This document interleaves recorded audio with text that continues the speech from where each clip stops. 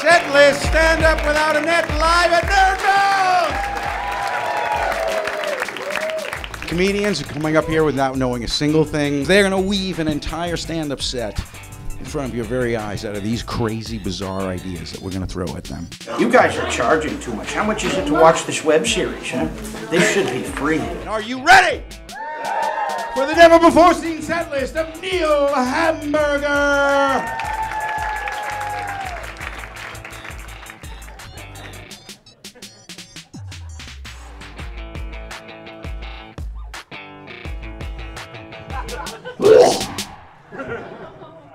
How's everybody doing tonight?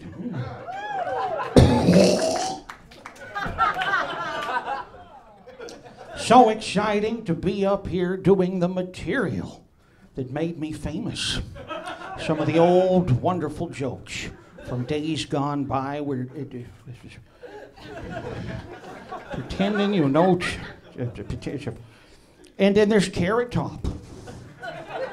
And then there's Carrot Top. And what he does, it is sensational. He played at the Roxor in Las Vegas. And he take a plop, huh? Take a plop out of a suitcase, huh? He had a dildo in his suitcase. And also anal beelies, and chow mein, and also chop suey. Chop suey. And if you have seen a chop suey, when they grate carrots on it, that really gives it some flavor.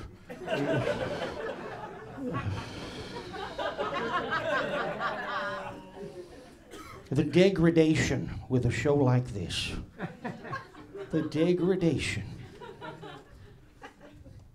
I'll tell you something, folks. I believe, and I truly do believe this, that we are living currently in the year 2013 in what in any other year would be termed a Nazi dictatorship. Yeah.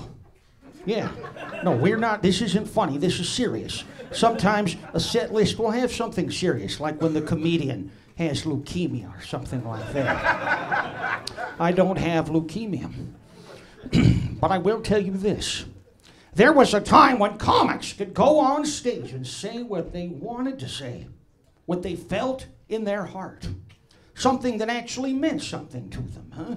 Before these depraved psychos demanded this type of show where the comics have no say in what they say. The TV networks, the television screens determine the set.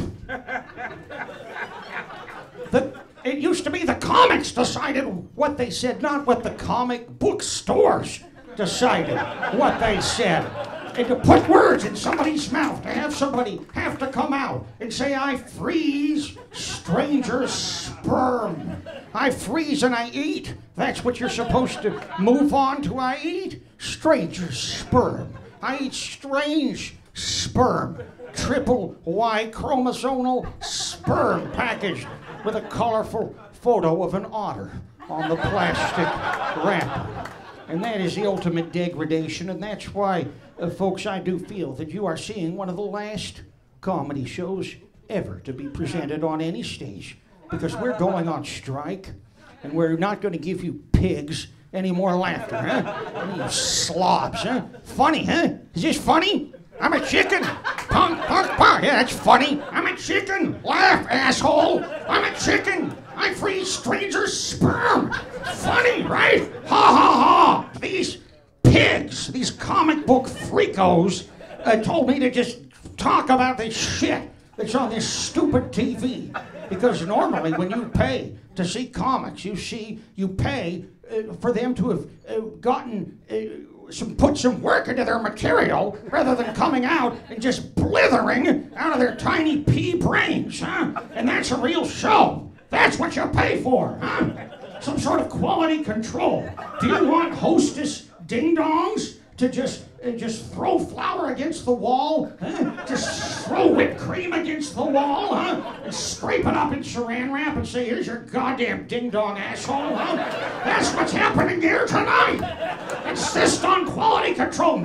These comedians write the material ahead of time. This is not my set list. It never would be. I wouldn't talk about this garbage, huh? We talk about topical events, huh? We talk about things that matter, like Britney Spears' hernia. Things like that people want to hear about. Good, I can't. Good.